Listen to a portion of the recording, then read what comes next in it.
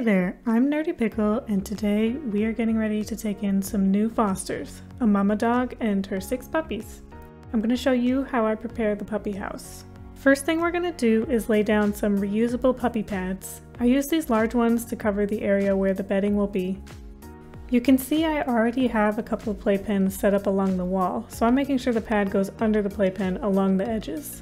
Now this area I'm setting up is inside a shed, where we added insulation, drywall, flooring, a window AC unit, a heater, and doggy door too, which leads to a private yard, separate from my own animals. It's perfect for puppies or mama dogs with puppies. I'm also laying down a couple smaller reusable puppy pads. I would normally cover the remaining area with another large pad, but the puppies I'm taking in are only a few days old, so I don't need to worry about full coverage right now. They won't be moving around much for about a week or two. Next, we're going to bring in the sides of the playpen to make one big rectangle. There is a door on the left side that will be left open so the mama dog can get in and out, but the puppies will stay in. As they get bigger, I'll need a taller playpen, but for now, this will work just fine.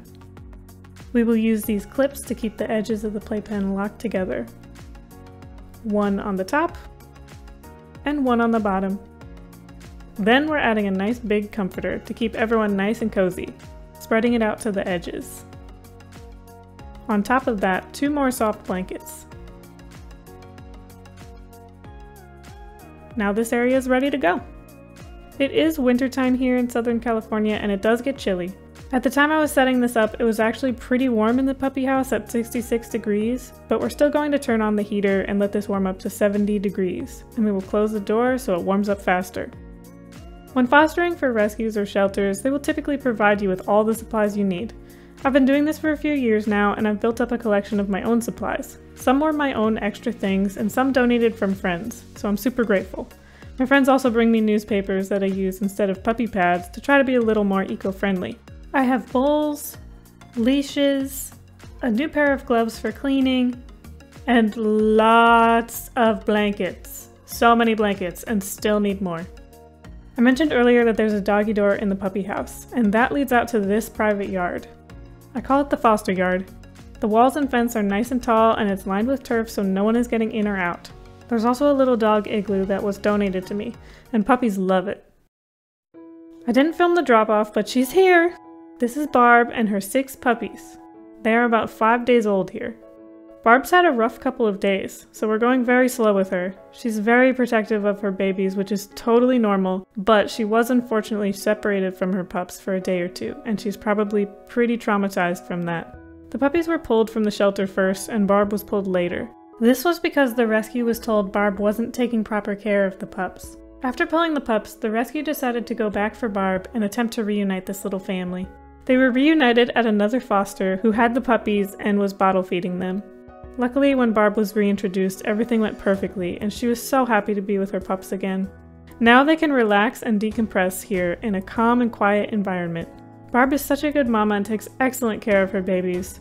We're mostly leaving her to do her thing, just checking in and putting out food so she knows she can trust us and her babies will not be taken away from her again.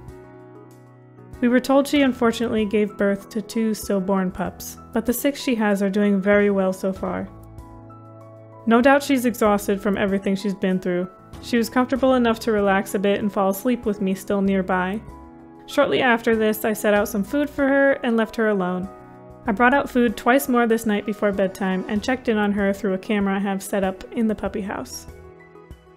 She spent a little time cleaning up, shook the stress away, got some face rubs in, got some water, peeked out the doggy door, and rearranged a bit before settling in. If you have any questions about fostering, let me know in the comments below. I foster cats, dogs, kittens, and puppies. Hit that subscribe button if you'd like to follow along with Barb and her puppies and watch them grow until they're ready for adoption. You'll see a mix of animals and gaming on this channel, as I'm a variety gamer and I stream over on Twitch to raise money for my fosters and donate to rescues. Thanks for watching!